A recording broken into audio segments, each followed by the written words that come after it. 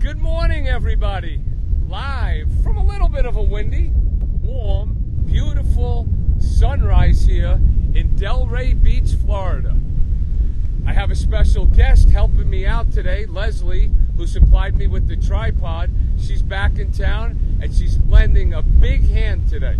So it frees my hands up. Thank you, Brad.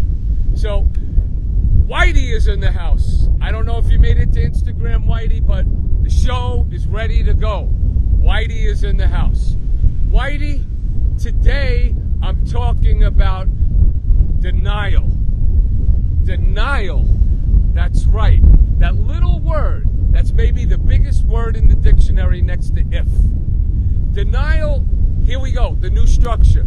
The title, a quote, story, quote, and off we go on our day. Good morning, Shelley. Denial is the worst kind of lie because it is the lie you tell yourself. Now, you know I keep talking about different buses. So the career bus. You could be in a bad spot in your career, right, Shelley? And what are you going to do? You keep denying that you can't leave it. So you stay in it. And it gets worse and worse and worse. Stop denying where you're at in your career. Face it head on. Go talk to the man in the corner office or get out. Living your life in denial at a job and being miserable is not what we were put on this earth to do. Financial. Financial denial. I can relate. You know, had that much, then it goes to that much, but you want to live like that much, so you get into this much. It's crazy. Stop denying where you're at, what you have. Make a budget, know what your income is, and live within those means. Don't live your life like you're going to hit a lottery ticket. That's being in denial. Health. This is the most serious one. As I'm getting older, yeah, I know, hard to believe I'm getting older, as we're all getting older, we get little health ailments. Little health ailments, though, if you don't take care of them, can turn into big health ailments, which could turn into a complete change of your life. Why are you in denial? Why, if a doctor says you got to lose X amount of pounds, or don't eat salt, or you shouldn't drink, whatever it is, stop if you want to live. I see too many people at a very young age in wheelchairs and things. Not you, Whitey, you got there by accident. But people end up in situations because they didn't take care of themselves. Don't deny what the doctor and your body are telling you. Take care of yourself. And then relationships. I could talk forever about that.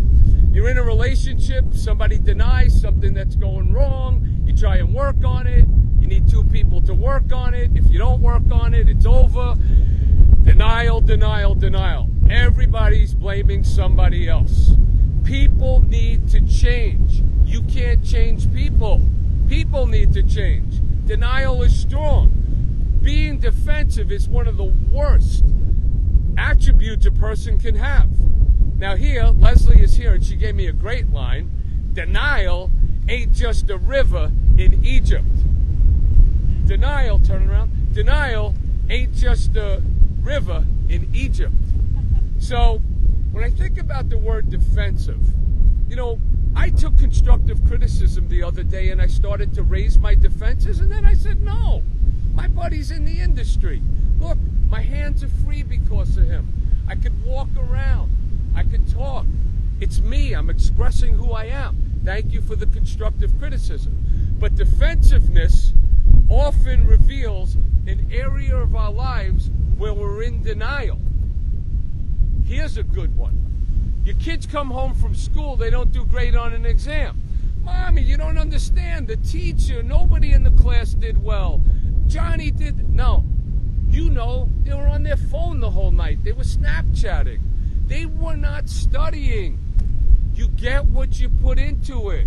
We can relate to our children coming home with stories. Why do we have stories? Why can't we give up the stories? What you deny or ignore or delay. What you deny or ignore, you delay. What you accept and face, you conquer. So here's what I ask you.